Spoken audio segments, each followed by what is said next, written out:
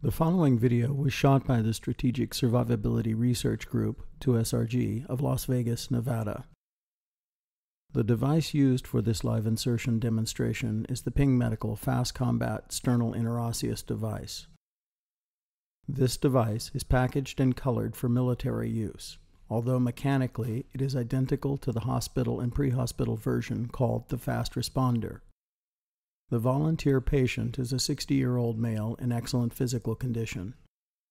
The provider deploying the Fast Combat Sternal Interosseous device is a nationally registered paramedic, and this is his second deployment of the FAST device.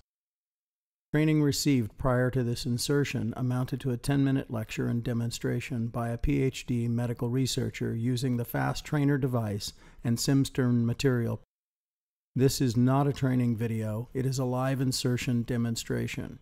Therefore, for detailed instructions on how to use the Ping Medical Fast Combat Sternal Interosseous device, please visit the Ping Medical website at www.ping.com. The skin surface was clean and dried pre-insertion using an iodine skin prep swab. Be sure to follow your medical direction and control requirements for pre-insertion sterility. For insertion, the provider uses the recommended techniques discussed in detail on the Ping Medical website.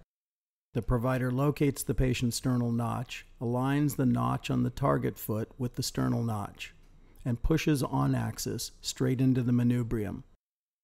This user-applied force will power the device to pierce the skin and seat the tip of the infusion tube into the cortical bone of the manubrium.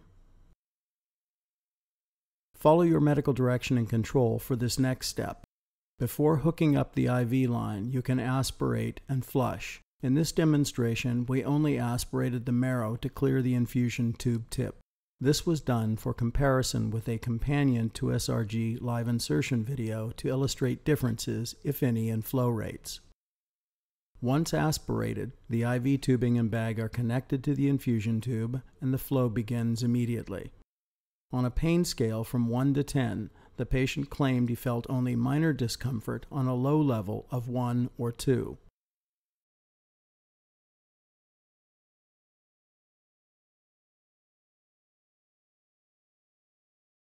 Flow rates can be as fast or as slow as needed. While maximum flow rates in excess of 100 cc's per minute are possible, there is typically no need for such a high flow rate except in cases of severe trauma. The vast majority of EMS infusions, including cardiac arrest, arrhythmias, and most medical conditions, are less than 200 cc's per hour for a variety of reasons. However, as you can see in this example, a gravity-fed bag can flow at a very high rate. To extract the infusion tube, the provider grasps the tubing as close to the skin as possible, and while holding the target foot with the non-dominant hand, pulls back in a steady, continuous motion until the tubing and tip separate from the manubrium.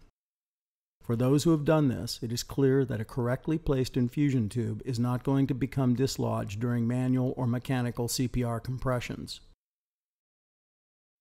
This is the insertion site 1 hour after insertion. You can see the 3 bone probe insertion points as well as the central infusion tube insertion point. The Fast Responder and Fast Combat Sternal Interosseous devices are precision-engineered devices that remove the guesswork and complexity of IO use.